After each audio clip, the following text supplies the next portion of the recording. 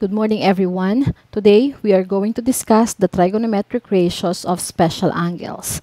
Now, what are these special angles? The special angles that we are referring are, we have the 30 degrees, 45 degrees, and 60 degrees angles. Now, these are called special angles because unlike other angles, we can get the value of the trigonometric ratios of these angles without using calculator. So, for today, hindi tayo gagamit ng calculator. The question is, how did we get these values? You are going to notice that the special angles 30 degrees, 45 degrees, and 60 degrees are the angles involved in special right triangle. So here is our special right triangle. This is your 90 degrees. This is 30 degrees. So obviously, this one is 60 degrees. In here, you are just going to use the ratio that we have discussed in quarter 3, the ratio in 30, 60, 90. Opposite the 30 degrees, that is 1. And then opposite the 60 degrees or the longer leg, that is square root of 3. And our hypotenuse opposite the right angle is 2. In the same manner, in 45, 45, 90, the ratio will be, the legs will be 1 and 1, and our hypotenuse is square root of 2. This is 30, 60, 90 again. The ratio is 1 square root of 3, 2. This is 45, 45. The ratio is 1, 1 square root of 2. Now, how did we get these values? Considering the 30-degree angle, this is our 30 degrees. If we are going to get the sine theta or sine 30, for this case, this is sine 30. Sine that is opposite the 30 degrees is 1, and then our hypotenuse is 2. That is why sine 30 is 1/2. And of course, you have cosine 30. Let's have cosine 30. Our acute angle is 30 degrees. So cosine 30, we have here again our 30. Its adjacent side is square root of 3 and the hypotenuse is 2. That's why we have your square root of 3 over 2. And then we have tangent 30. That's tangent 30. We have the adjacent, the opposite over adjacent. Tama ba? So we have the opposite side, that is 1, and then the adjacent side is square root of 3. As you all know, we cannot accept this. We have to rationalize the denominator. So we are going to multiply it by the square root of 3 over square root of 3. That's why we have here square root of 3, and the product of this is 3. That is why tangent 30 is square root of 3 over 3. So basically, lahat ng ibang values dito ay nakuha natin by using the ratio of the special right triangle.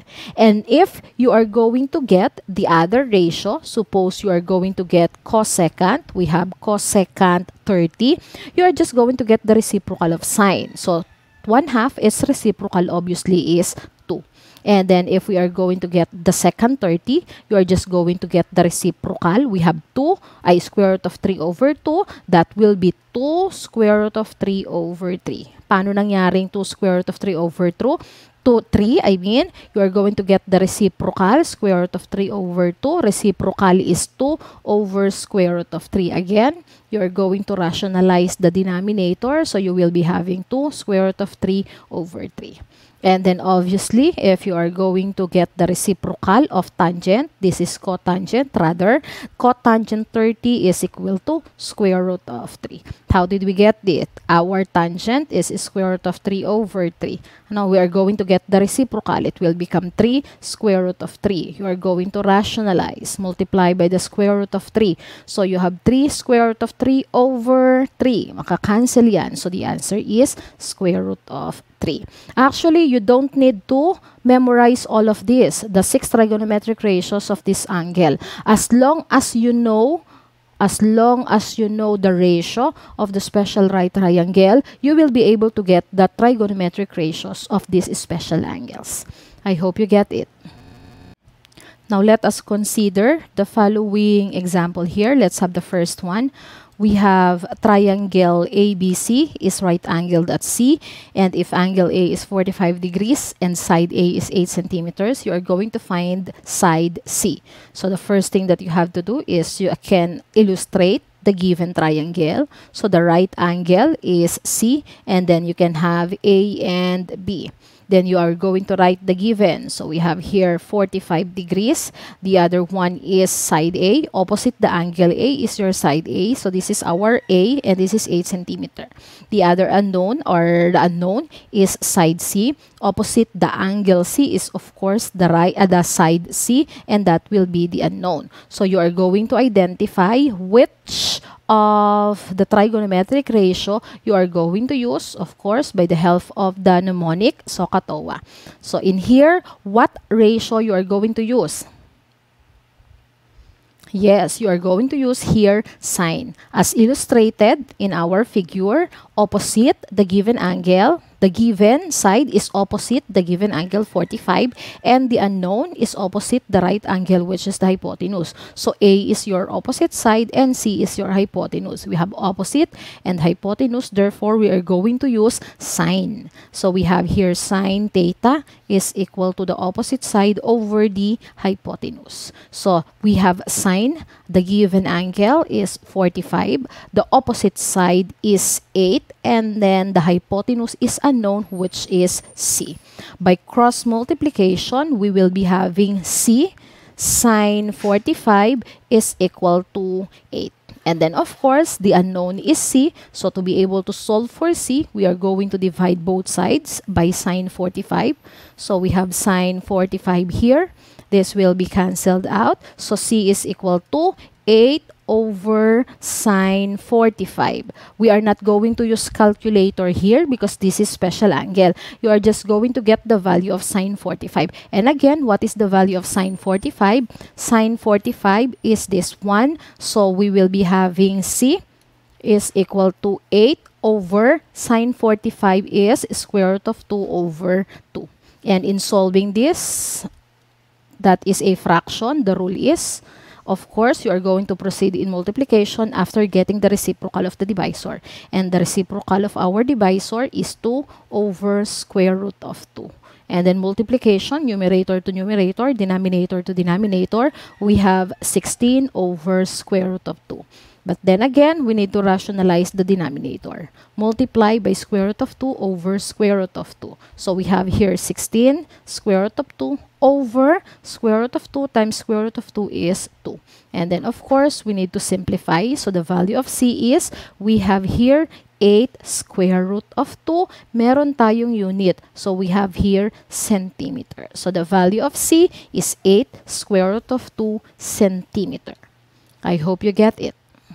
Now let us proceed with the next example. This time around, we have triangle DEF, right angle at E. Angle D is 60 degrees. Side F is 3 square root of 3 centimeters. You are going to find side D. Again, we can illustrate so that you can see clearly what ratio to be used. So we have angle E is the right angle. So you can have D and F anywhere after writing angle E. Then the given is angle D is 60 degrees. So let's have 60 degrees. And then side F is 3 square root of 3. Where is our side F? It is opposite our angle F. So this is our side F. And this is 3 square root of 3. And then the unknown is side D. Opposite the angle D is side D. So this is our side D, and that is the unknown. So again, using our mnemonic SOHCAHTOA, which ratio you are going to use after illustrating our triangle?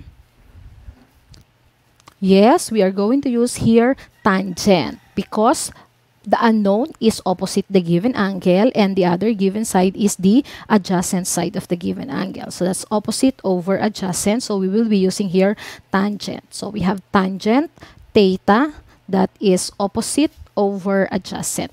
Then let us substitute. We have tangent, our angle is 60. The opposite side is unknown, which is D. And then the adjacent side is given, that is 3 square root of 3. By cross multiplication, we have D equals 3 square root of 3 tangent 60. Again, we are not going to use calculator here since this is a special angle. So we are going to get the value of tangent 60. This is our 60 and here is tangent. So tangent 60 is equal to square root of 3. So tangent 60 is equal to square root of 3. And if we are going to simplify this, we have 3. The product of this is 3. Therefore, our D is 9 centimeters. The answer is 9 centimeters.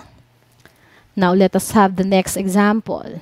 This time around, we have triangle XYZ, right angled at Y. So, let us have a right triangle. The right angle is at Y. So, we can have X and Z here. Given is X, that is 45 degrees, and also is side C, opposite. Angle C is side C, so here is our side C, that is 3 square root of 3 centimeters. You are going to find Y. Opposite the angle Y is side Y, so this is the unknown. So again, which ratio you are going to use in this specific problem? Yes, you are going to use here cosine, because Z is the adjacent side and then the unknown Y is the hypotenuse. So we are going to use here cosine theta is equal to adjacent over hypotenuse. Substituting the given, our angle is 45. The adjacent side is 3 square root of 3 and the unknown is the hypotenuse Y. Cross multiplication, we have Y cosine 45 is equal to 3 square root of 3. And again, to find Y, that is 3 square root of 3 over cosine 45. We need to get the value of cosine 45. Here is cosine 45. So this is the value. So we have Y equals 3 square root of 3 over cosine 45 is square root of 2 over 2. So we have Y is equal to 3 square root of 3. Get the reciprocal, so it will become 2 over square root of 2. If we simplify, that is 6 square root of 3 over square root of 2. But you need to rationalize. Of course, you multiply it by square root of 2 over square root of 2. If we do that, we have 6 square root of 6. 3 times 2 is 6 over, we have here 2. We need to simplify this. So our Y is equal to 3 square root of 6. And of course, we have our unit. So we have here centimeters. Now, let us proceed with our last example. So dito, dalawa ang nawawala.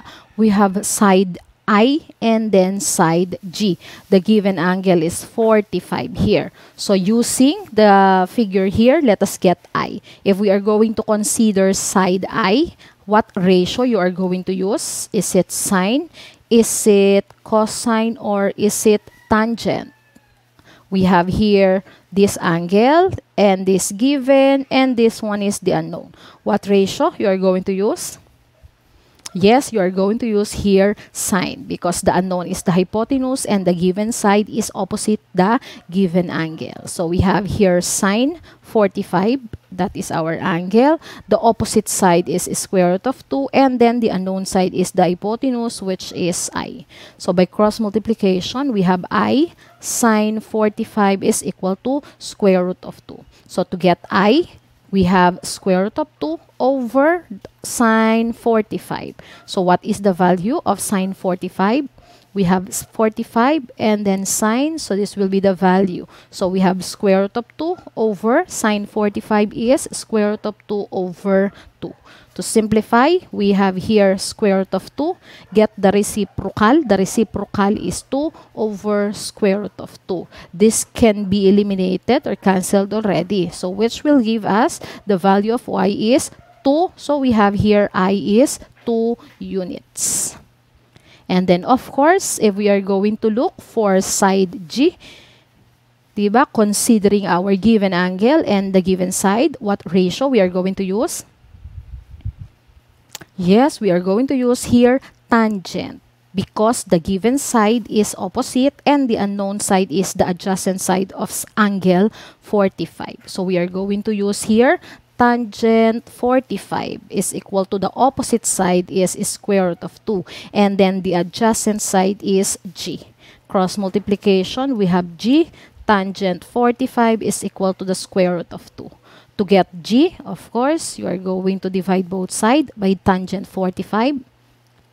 Of course, this will be cancelled out. So G is equal to the square root of 2 over tangent 45. And what is tangent 45? here is our tangent, here is our 45, so tangent 45 is equal to 1. So we have here 2, square root of 2 rather, over tangent 45 is 1, which means that our G will be square root of 2 units. So these are the examples in trigonometric ratios of special angles. I hope you get it, and once again, thank you for watching.